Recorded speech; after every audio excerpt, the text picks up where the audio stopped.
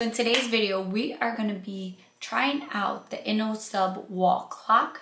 We're going to be sublimating on it, so if you want to see how it turns out, just keep watching. If you're new to my channel, my name is Leslie. I do Cricut, sublimation, and sewing videos. If any of those things interest you, please consider subscribing, joining my YouTube family, and let's just get into talking about the specs of this wall. So this is a sublimation, it's a MDF wall clock.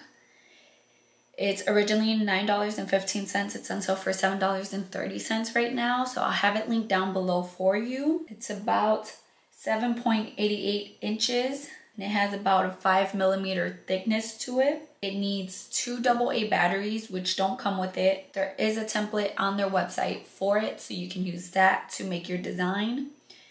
It only weighs about 5.8 ounces. So it comes like this. So you get the MDF part that you sublimate on. It comes like this. It has a plastic film on it, so don't forget to take that off when you're gonna sub on it. And then the back just looks like this. Then it comes with the hands, the seconds hand, the hour and minutes hand, and some washers and stuff. And then it comes with this part, so this part will go in the middle there, and then you'll put your hands and stuff on there. And this part also holds the battery, so this is where you want to put your battery in. I think it only takes 1 AA. We're going to be subbing on it and then putting it together. So let's jump into kind of talking about how to make your design. What we're going to need to sub on this is just going to be the wall clock itself. We can put the attachments and everything to the side for now. Your sublimation design, make sure you make it a little bit bigger than your wall clock. Some heat tape and butcher paper. That's pretty much it. There's not too much to it. Let's start off by taking off the plastic film. You want to make sure that your plastic film is off. You don't want to sub on that. So just take it off. And then you just want to make sure that there's no dust and stuff. There shouldn't be because the film was there. But just in case you accidentally got dust on it, make sure that all that dust is off. So we're just going to wipe our paper, flip over our MDF. The white part should be on your design. Just check it on every side to make sure that you have no white and that each side is covered. Each side of your thing has a design on it. So then you want to just take your heat tape and you're going to just tape it down to your paper. You're going to have to do it the long way. And I would use a good amount of tape because you don't want it to shift on your way there, which can very much easily happen. So make sure before you like press it and all that, you might want to find your pressure before you even do the wall clock. Now that we have found our pressure and we put our tape, don't be afraid to use a lot of tape because this is very slippery and it's going to shift on you. You don't want it to shift. We're all good to go. Now we can take this to our heat press to sub on it. I'm excited to see how this is going to turn out. So for the wall clock, we're going to do 360 degrees for 45 seconds. And this is light pressure. So I have some butcher paper on the bottom to protect my heat press. Come off from the bottom right there, from the rim around it. Make sure again that it's all lined up. You want to make sure that it hasn't shifted on you. Then you're going to flip it over with the paper facing up. You're going to make sure we already fixed our pressure before putting it on here so we don't have to risk ghosting. And we're just going to press again at 360 for 45 seconds. Okay, so now you want to make sure you have some heat gloves. I'm just going to put my hand down on one corner and I'm going to lift it up. Oh, perfect. Just to make sure that it went through, and then you can just lift up the rest of your paper. Perfect. So this is what my ink release looks like. I'm using Innosub paper, by the way. So I don't need a butcher paper. I forgot to say that earlier. I don't need a butcher paper on top with this one because it doesn't bleed through. You can see, can't even see the design through it.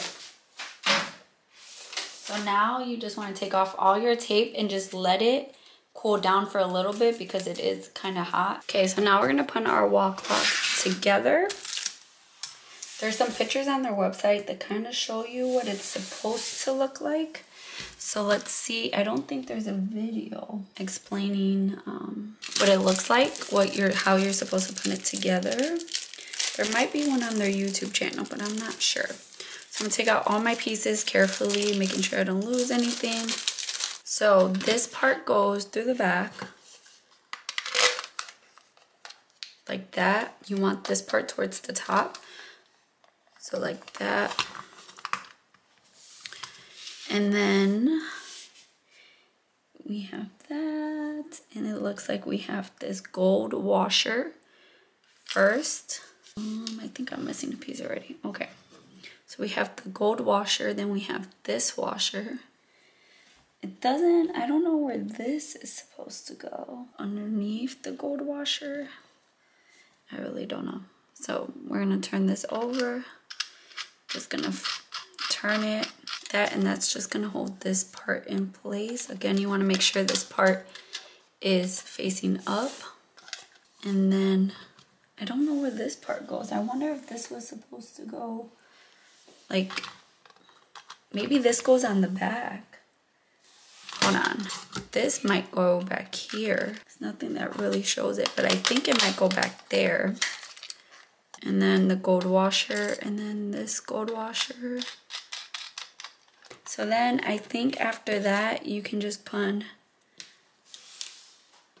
your shorthand. It looks like your shorthand and then your longhand. I think you just gotta turn these. Okay, you just push it down, it seems.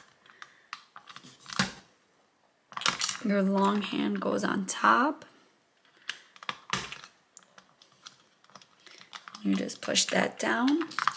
And then this second's hand has a little point in there that goes into this middle hole.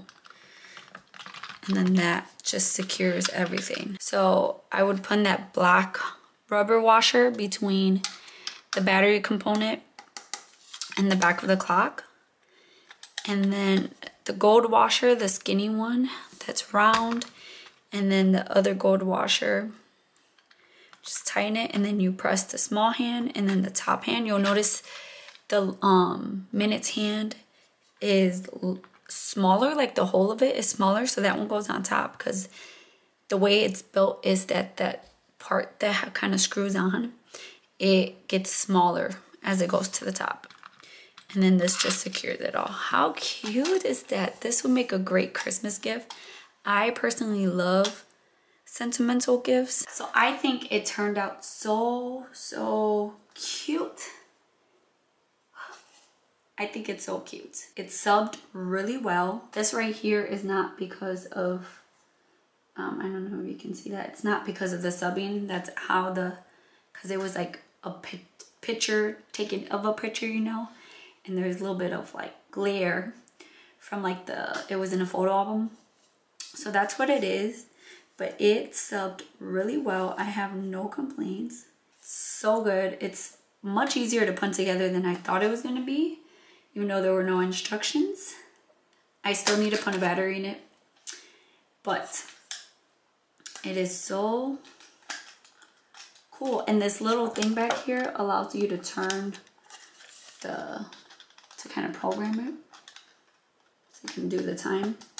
My only thing is, maybe I'll see if my husband can tighten this washer a bit more because this just all moves really easily. And I don't want it to do that. So I'm gonna see if my husband can tighten the washer with a wrench or something like that. Again, this will make a really cute gift. You can use it as a Christmas gift, Father's Day, Mother's Day. I love personal gifts. I just think they're such, I don't know, I love personal gifts. I love gifts with photos, memories, things like that. So I'll have this link down below for you.